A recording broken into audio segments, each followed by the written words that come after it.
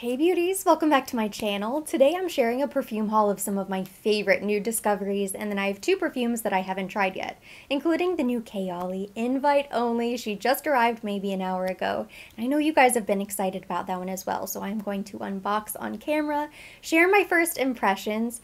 But first, I want to get into some of these new favorites because when I tried them in store or tried the sample, they were so good that I deemed them full bottle worthy and I had to purchase for myself, and that's really saying something. I'm going to begin with this mini Le Labo haul. I finally had a chance to go to one of the counters and really spend some time there. I've visited Le Labo counters in the past, but it was always a really quick trip, just stopping by. I've received a couple samples just within other purchases, but I really have not done a deep dive into the brand. So a couple weeks ago, I stopped by the new Le Labo counter that is now in my local Nordstrom, which is exciting, and I was sniffing around and I discovered so many fragrances that were really nice. And a couple of these I went to see specifically because of your recommendations. So I ended up picking up two little bottles. This is another 13 and the Noir 29. This was such a huge standout. Now, I know I've said it before, and this is really obvious, something that we're all dealing with. It's kind of strange discovering fragrances in store when you have the mask on.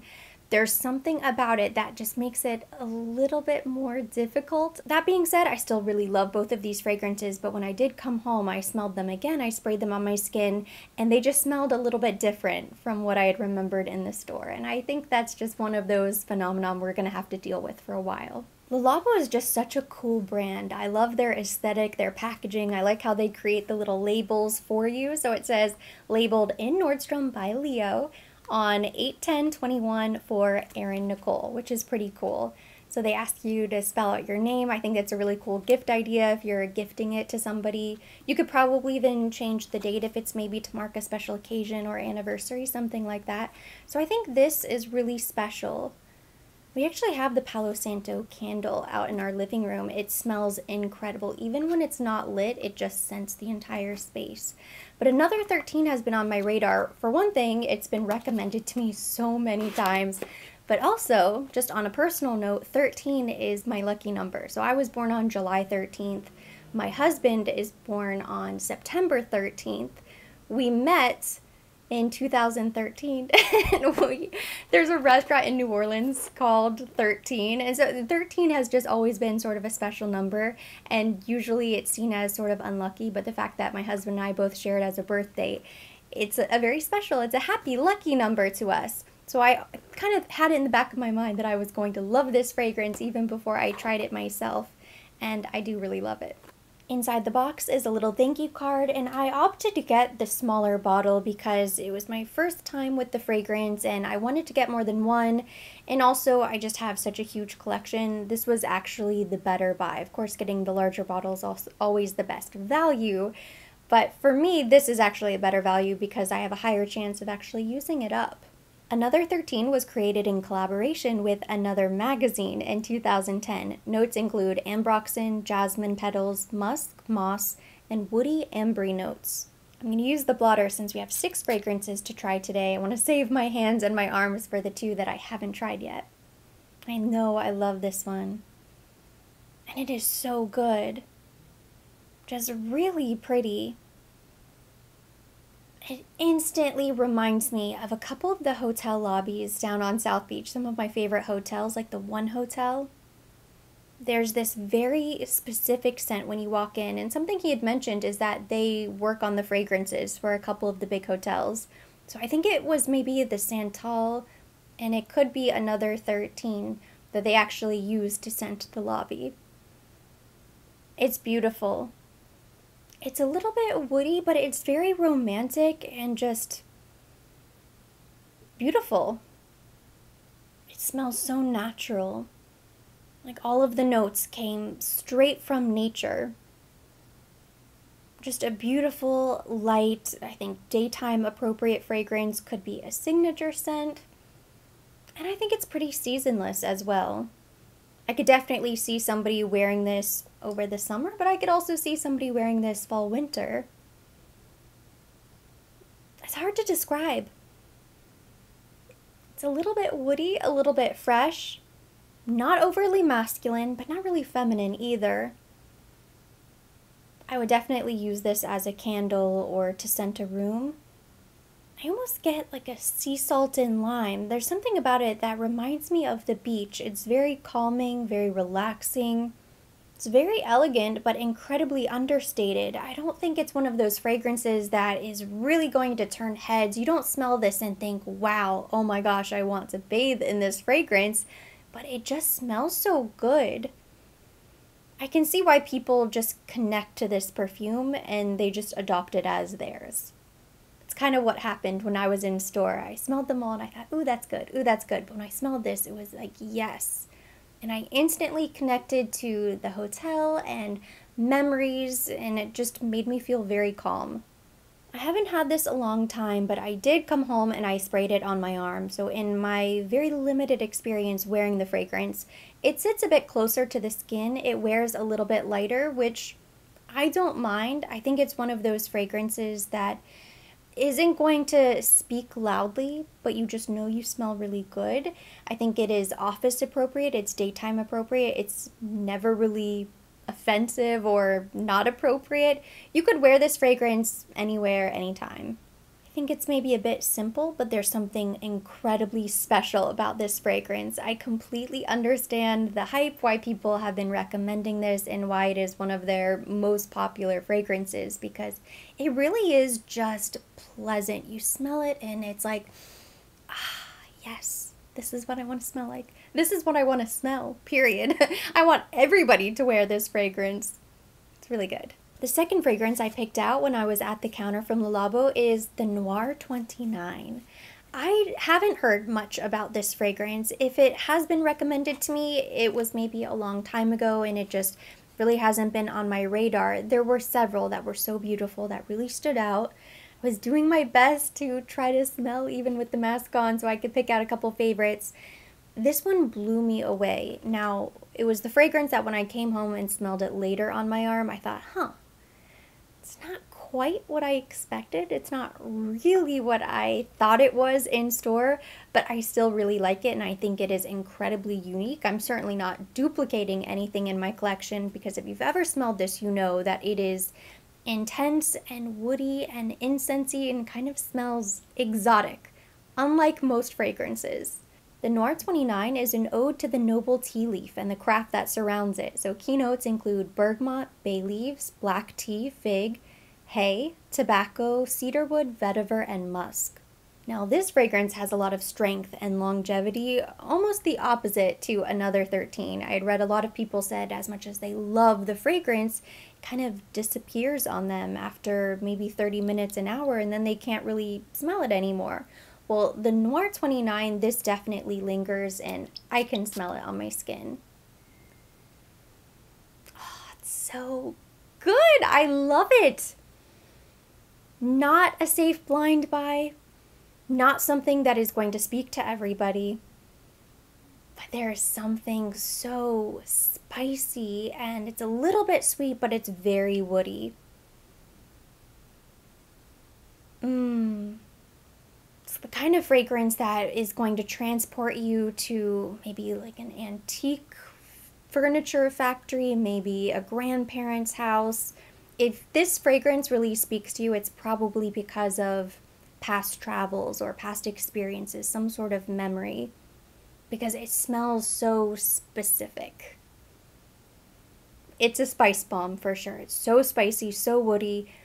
When I smelled it in store, it had a little bit of sweetness that, as much as I do detect a little sweetness initially, it was almost maybe like berry notes or vanilla. There was something else going on that really drew me to it that I don't get now.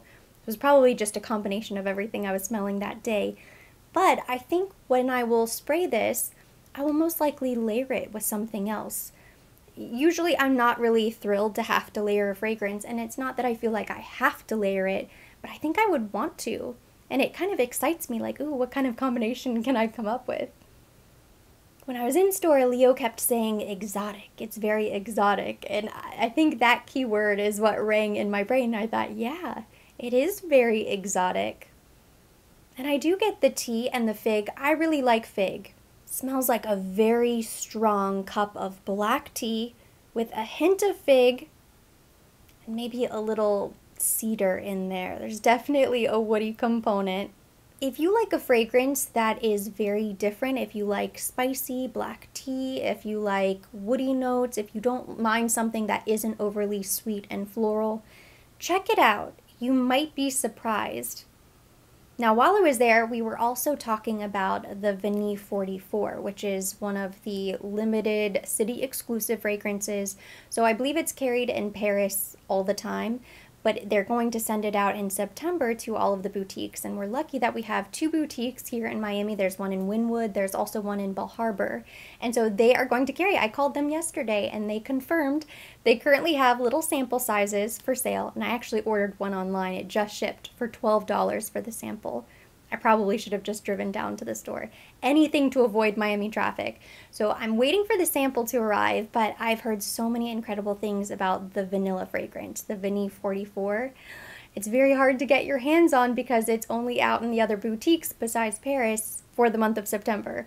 So if that's something that interests you, maybe call around, try to get your hands on a sample or restock your bottle. I have a friend of mine who always talks about that perfume and she says, you have to smell it, it's amazing. Next, I'm going to unbox this Mice and Sur fragrance that I discovered in the little discovery set, which I had purchased from Bloomingdale's a couple weeks ago. I think I mentioned it in maybe a Get Ready With Me video. There were 4 fragrances in the little set, and 2 of them I really loved, but this one was a surefire standout, and I knew I had to have it.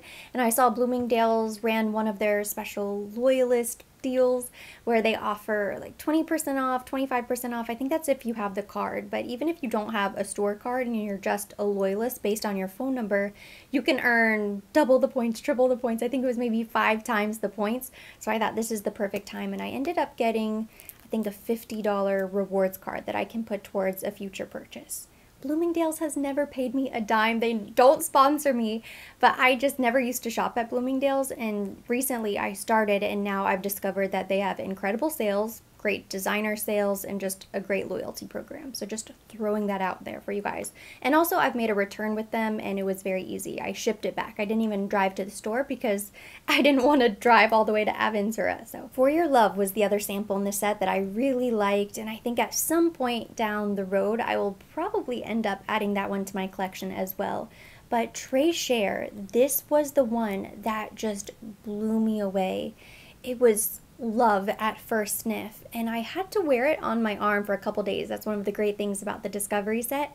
Kind of takes away any risk about purchasing the full-size bottle, because I did think to myself, this smells really good, but is it going to give me a headache later on? And it didn't. This brand has been highly requested and recommended from you guys, so I knew I had to pick up at least the discovery set.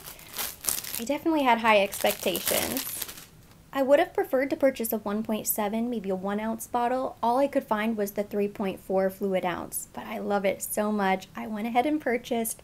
So it has keynotes of orange tree blossom extract, ambrox, jasmine sambac, bourbon vanilla absolute, musk, and Australian sandalwood essential oil. I found a couple translations for Très Cher online, including dearest, very dear, darling, beloved, and very expensive, which I think all do a really nice job describing the fragrance because it smells very expensive.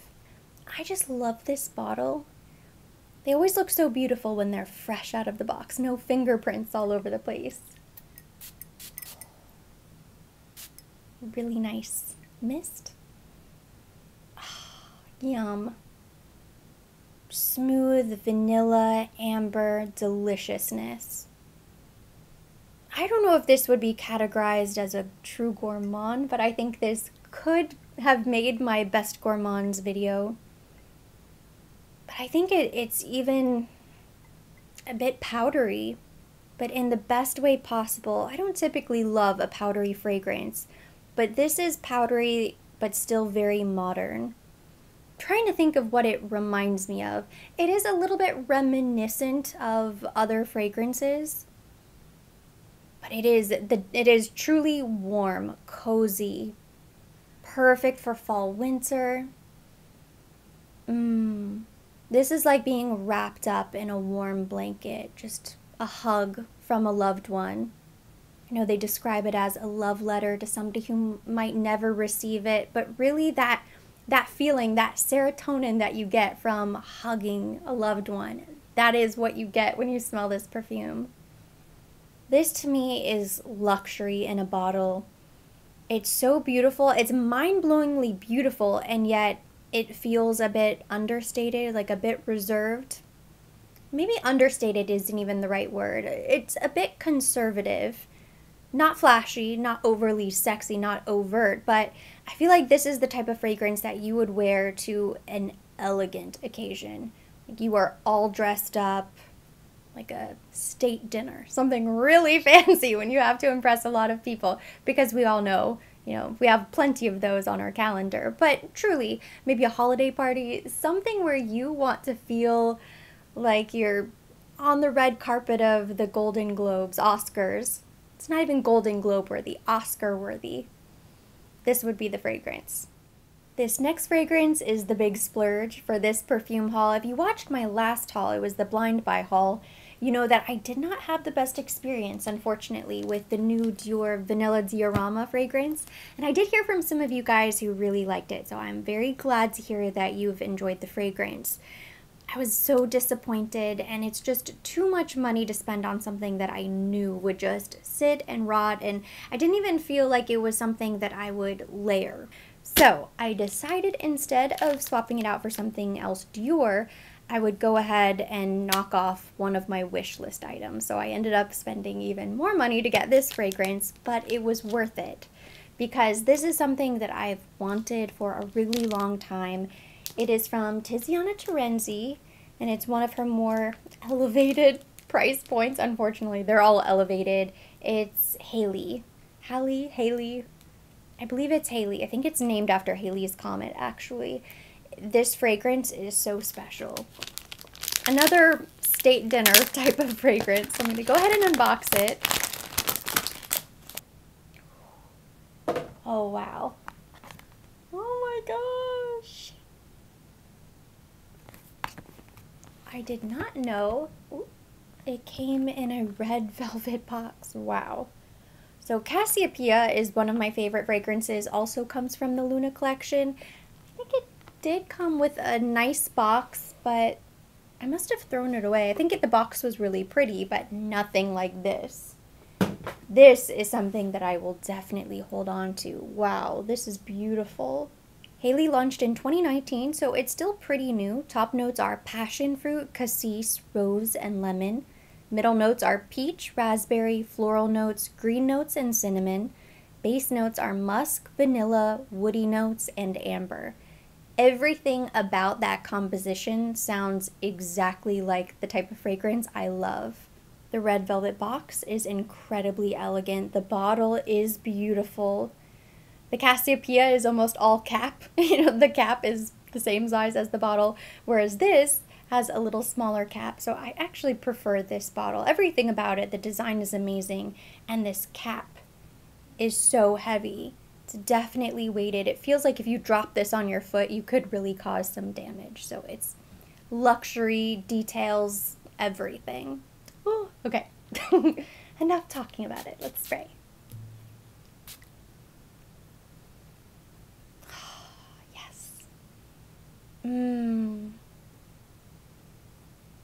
It's fruity, it's a little bit sweet, but it's just elegance, pure class. This smells like a grown woman's fragrance. This is really the type of fragrance that you wear somewhere special. Amazing. Kind of reminds me of a less sweet elixir from Roja. I visited several Tiziana Terenzi counters, and every time I go and I talk to somebody new behind the counter, I always ask them, what is your favorite perfume? Every single time, they always point to this one. They might have like a secondary favorite that changes, but everybody always points this out. Now, maybe that's because the price point is really high and they would just want to sell me something really expensive, but I don't think that's the case because the fragrance really is amazing. I think this is just a standout perfume, even among a beautiful niche fragrance brand that carries a ton of great perfumes. Haley is a standout. Now that really says something. It's a little bit fruity, but not too fruity. And it's a little bit floral, but not too floral. It's just perfectly balanced and just dreamy and beautiful. I love rose, I love peach, raspberry, the cassis, everything about this. The vanilla, it's very smooth in the dry down, just like Très Cher. I feel like this would be your power fragrance. It could be a signature scent, but I feel like this is kind of a CEO woman, somebody who has a ton of influence and power, and she just walks into the room and everything stops. That's kind of the mood. Could also be a special occasion, could also be a date night, but I kind of think this is the type of fragrance that sort of transcends season, occasion. You know, there are those perfumes that they are just so, wow, that is amazing, that you can't really put them, you can't put it in a box. This isn't just daytime, it's not only date night, it's anytime you want to wear it. This is the fragrance for somebody who has taste, impeccable taste, stylish head to toe. While they smell completely different, I see both of these fragrances fitting in nicely to the same collection. Like, I think if you really like Très Cher, chances are high you will also really like Haley, and vice versa. But I think Très Cher is a little bit more sensual, there's a warmth to it. I think this definitely leans more fall, winter, could be daytime, could be date night as well, but there's a sensuality to this, whereas with Haley, I think this is more of a feminine confidence, just kind of a bold, wow, you're gonna smell amazing kind of head turner fragrance. Both head turners, but in a different way. They give off a totally different mood, although they are both incredibly feminine and just very special. I have 2 more perfumes left to unbox, so it is the moment of truth. This is the Kayali Invite Only Amber 23. And then here I have the Ellis Brooklyn Super Amber. This is brand new. This is the only perfume that was sent to me complimentary. I purchased everything else myself. This one is a blind buy though. The other ones, I knew they smelled really good, so I'm a little bit anxious. I think it's going to be amazing, but I was slightly disappointed by the Cocoa Vanilla, which was my first fragrance from the brand. And you guys have since let me know that that shouldn't have been my first purchase, that there are plenty of other better fragrances that I need to explore. So that's what I'm planning to do at some point soon. Ooh, the notes are on the back. It says black cherry, honey, tobacco leaf, amber resin, and vanilla Madagascar. Amber 23, invite only. Let's do it.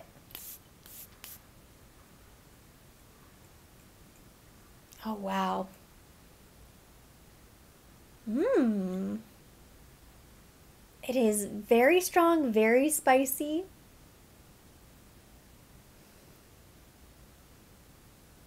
It smells like Ocean from Parfum de Marly, which I love, and I mentioned that as one of my favorite gourmands. The initial spray is almost identical to Ocean, which is not a bad thing because I really like that fragrance. It's very delicious. It's very bold. I get Ocean, a little bit angel share, but maybe not quite as smooth. I think I like it more than the Vanilla Cocoa. The two are completely different, but in terms of initial experience, first impression, I think this fragrance has more of a wow factor. And it doesn't have that really artificial quality that I was picking up in the first one. The Vanilla Cocoa struck me as a little bit cheap, or there was just something a little bit inexpensive about it, whereas this smells high quality, it smells expensive, it smells luxurious. But I need to give it a minute. I'm gonna let it dry down, but wow, I think I'm in a little bit of shock. I don't know what my face is going to look like on camera, but I'm sort of, in my mind, I'm trying to think of everything it smells like and how I would describe it to you guys, and truly I'm a little bit shocked that it smells so much like something I know. Ocean. plain and simple. If you like that, you're gonna love this because they smell the same. Obviously, they're not the same, but they smell very similar. It smells a little bit boozy, sort of similar to that vanilla diorama, but it's not quite as harsh, which is a good thing. Getting a little afternoon storm. Doesn't sound like the rain is going to let up anytime soon, so I'm just going to keep filming. Hopefully it's not that loud. It sounds really loud in here, but the camera probably isn't picking it up. So now I'm going to go ahead and unbox this brand new Super Amber from Ellis Brooklyn. This just launched, and I actually have a call tomorrow with the founder of the brand, and she's going to talk a little bit more about the fragrance. So part of me wanted to wait until after the class, but I'm just curious and I want to go ahead and share my first impressions. The notes aren't listed on the website, but it says that Super Amber is a cozy, super warm, addictive fragrance that envelops like a cashmere blanket on warm, bare skin.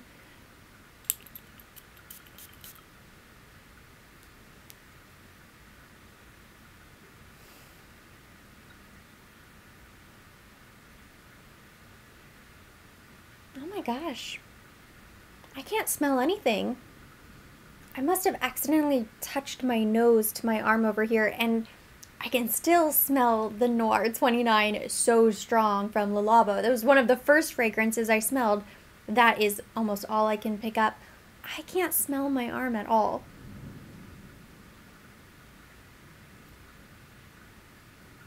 Let me try a blotter card. That is so weird. Not even a hint of fragrance.